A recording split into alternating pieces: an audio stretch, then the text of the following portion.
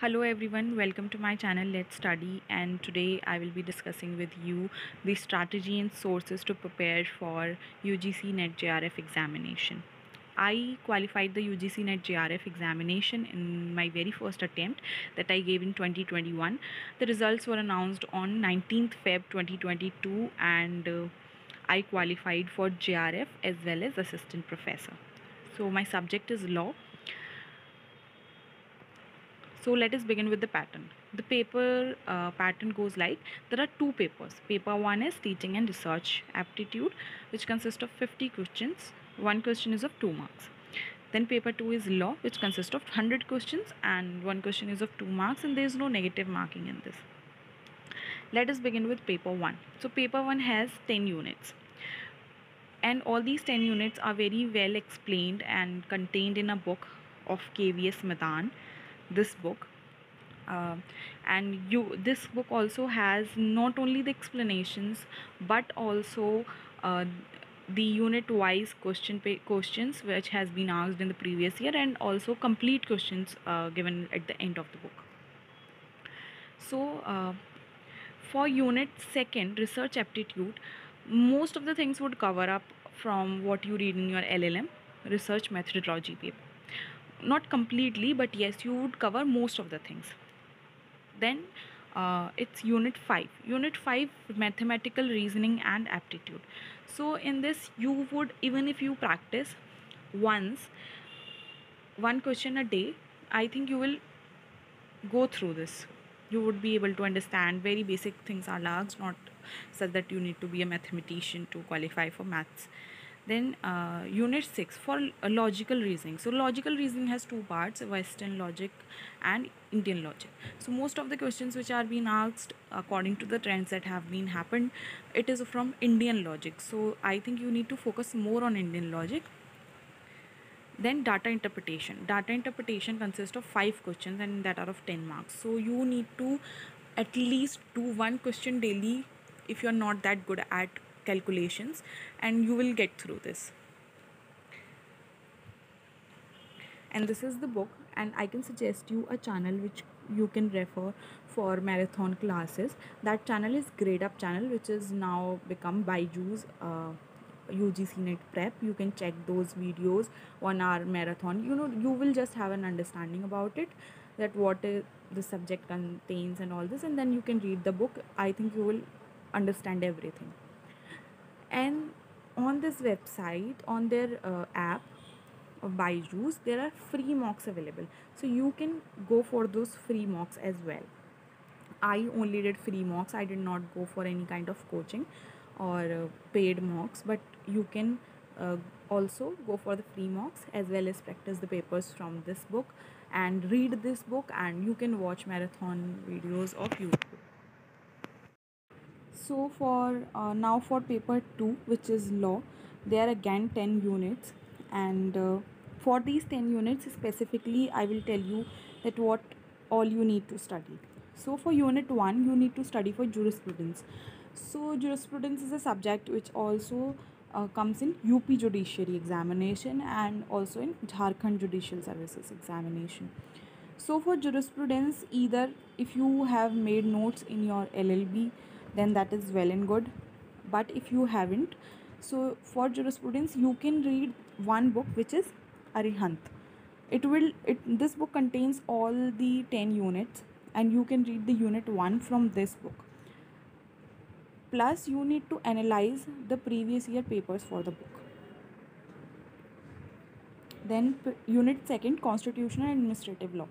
So I did my LLM in this constitutional and administrative laws, so I did not give much emphasis to it because I have been reading it since a long time. We read it in LLB, we read it for judicial services examination.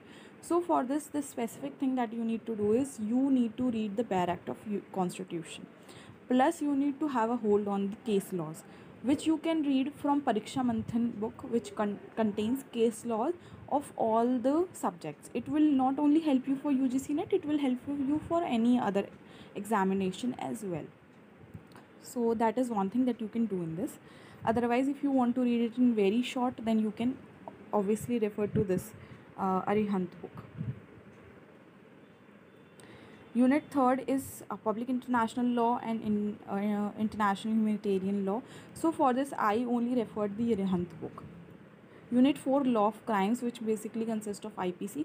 So you need to read the bare act of IPC, because they do ask you to arrange the sections in chronological order. So you need to read the IPC bare act, plus you need to have a look on some of the case laws of IPC as well. Unit 5 is about law of torts and consumer protection. I read law of torts and consumer protection from Arihant book only. Unit 6, commercial law, which basically will contain Sales of Goods Act, Contract Act, Partnership Act, Limited Liability Partnership Act, and Companies Act. So I read Contract, Partnership, Sales of Goods Act from the bare act, and LLP as well as company law I read from Arihant. Unit 7 is family law. What all the laws that are covered under the act, such as Hindu Marriage Act, Hindu Guardian and Adoption Act, all of this I did from bare acts, and the other part, which is Muslim law, which is uncodified, I did it from Arihant. I had my concepts very clear, so it was not such a difficulty, and it is an objective examination. I think you would be able to do it if you read concise in a concise manner, and you read it again and again. So consistency and revision is the only key to go through any of the examinations. Unit 8 is environment and human rights law. As I was not so much into this particular subject, so what I did was I analyzed the past year papers. I realized that the case laws which are being asked are again and again they're asking the same thing but in a different way. So I made a list of the case laws that have been asked, and all the things, means I only did it from previous year papers by analyzing the previous year papers of environment. Unit 9, IPR and IT law.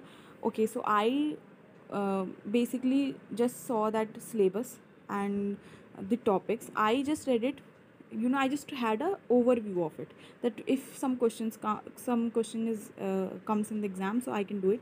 But I did not go into the depth of the subject. So this you can do it from Arihant itself. Unit 10 is comparative public law and system of governance.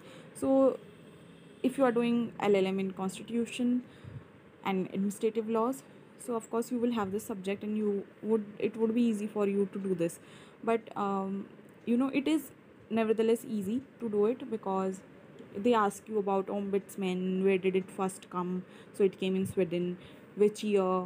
So all of these things are asked, which is extremely simple. You can do it from Arihant itself. So these are the 10 units that you need to prepare. And the very first thing that I said for the sources is the bare act. Second thing is this book Arihant. This book has unit wise material as well as past year papers, unit wise only, unit wise, and also not just unit wise but also topic wise. They have given you the questions, so you can have them. And you can also prepare notes in a very short manner, so that it becomes extremely easy when you go for the examination. So you can do this for paper 2.